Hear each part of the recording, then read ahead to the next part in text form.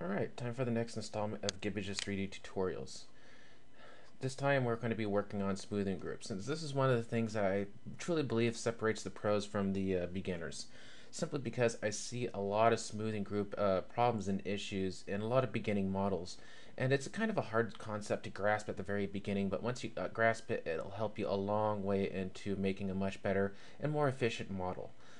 Basically what smoothing groups is a way of blending one face into another. Without it, as you can see on the sphere, you get a very faceted object. So why don't we go ahead and go into our polygon selection, select them all, and give it a single smoothing group. I usually start off with number 1. And you can see right here how that made that a nice and smooth object, because each face has its own individual smoothing groups here. Now, to go further into it, why don't we go ahead and select half of it right there, and then remove one. As you can see, it removed the nice smoothing group, but the other half is still smooth, and give that a smoothing group of number 2. And you can see right here we have sort of one of those plastic eggs, because you have two different smoothing groups. The first half is smoothing group number 2. The second half is smoothing group number 1. And since they're two different groups, they do not blend together. So you can see that the top portion is smoothing group number 1 and the bottom portion is smoothing group number 2.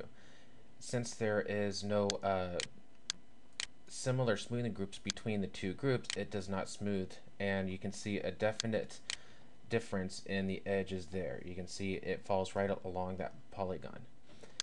Now if we select the center groups and give them a common smoothing group, which is number 3, you can see it will blend the two shapes together, well, the two smoothing groups together.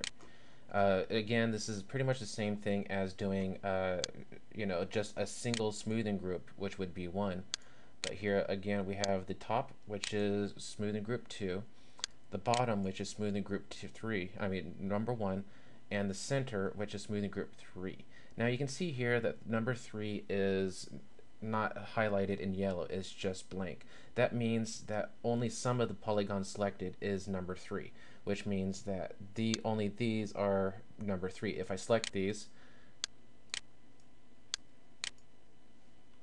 you can see right here it shows that everything that I have selected in this selection set is number 3, but only some of them are number 1 and some of them are number 2. That's what those colors are meaning. Alright, well that's pretty much the basics of smoothing, but let me go ahead and show you it in real practice. So let me go ahead and delete this object and unhide the wing that I already have here.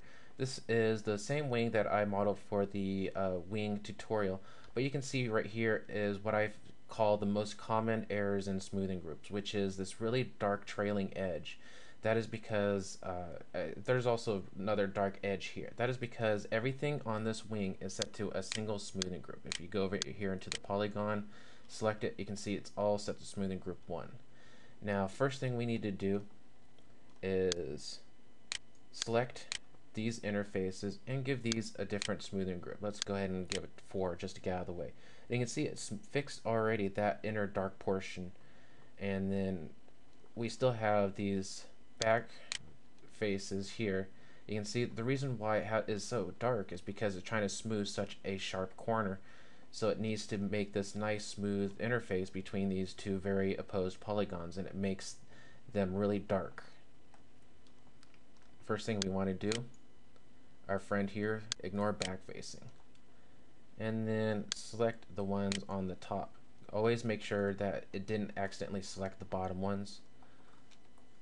Alright, so that's good. And then we'll give, since they're already smoothing group 1, we'll go over here and select the bottom and remove 1 and give that number 2. So you can see we've already fixed that back edge there to where it's no longer dark, but we have a smoothing group issue on the leading edge. So for the leading edge, what we're going to do is come back, remove the ignore back facing, and we're going to be selecting both the top and bottom of the leading edge, since we want that nice and smoothed out. Zoom in here. Make sure we don't have any extra faces. It really doesn't matter at this point. I just like to be clean. Here we go. Now we have the leading edges select for the smoothing groups. Go back up here and give those number 3. Since number 3 is a common between 1 and 2, it'll smooth out the leading edge only. And there you go. A nice smooth leading edge and a nice sharp trailing edge. And that's basically the smoothing groups right there.